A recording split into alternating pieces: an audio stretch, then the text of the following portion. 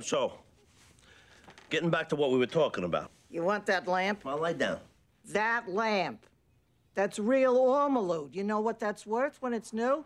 Ma, we're fixed good lamp-wise, though. Thank you. Take it, and take the Barker Lounger. Somebody's got to take this stuff before I die. Otherwise, there's going to be an awful lot of stuff here that the junk man's going to have to cart off to the dump. Ma, you're not going to die. Your stuff's not going to be hauled off to the dump. But you do have to start planning for your future. You got the most rewarding chapter of your life coming up. You know my good jewelry? The stuff Dad gave you. Yeah, some of those pieces came right out of Cartier's window, huh? Listen, Com doesn't want it. Not now.